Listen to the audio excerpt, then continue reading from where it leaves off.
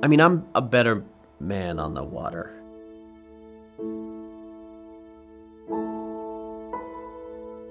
I think on land, I'm just like a petty little jerk, right?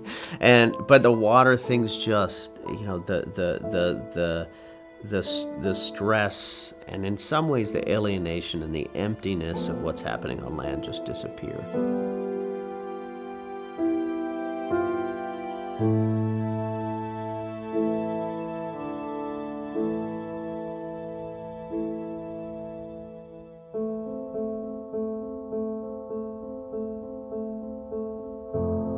I grew up in a little fishing village in Newfoundland, Canada.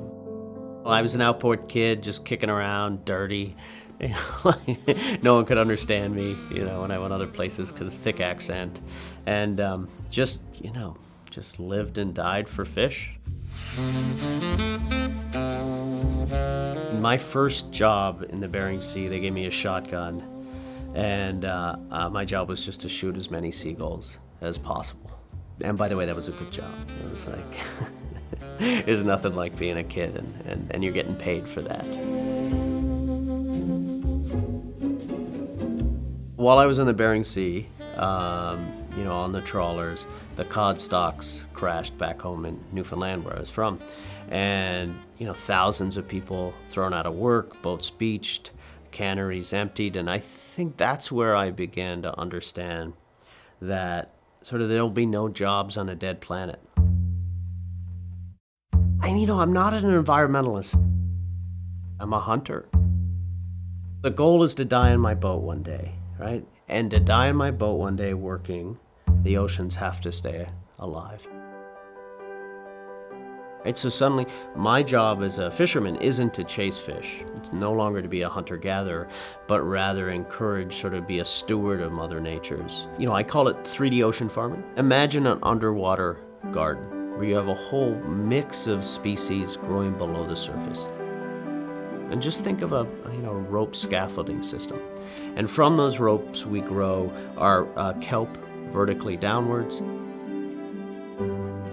Next to that, we have mussel socks.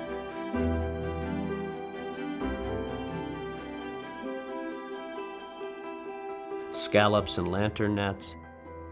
And then we have oysters in cages. There used to be trillions of oysters on the East Coast. You'd actually have to navigate your boats around oyster reefs. Those oyster reefs are all gone, most of them. Our farms are the replacement for that. The best fishing in the area is on our farm.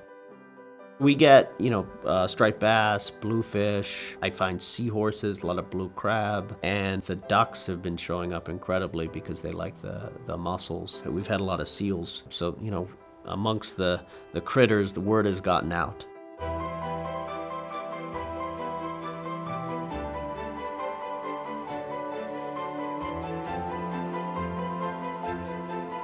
What's amazing about shellfish and seaweeds from a food perspective is that they require zero inputs. So no fresh water, no feed, no fertilizer, no land, which makes it the most sustainable food on the planet. The other thing is zero input food in the emerging climate economy is going to be the most affordable food on the planet. And so it's not just going to be for elite restaurants. It'll be at some point sort of everyday food.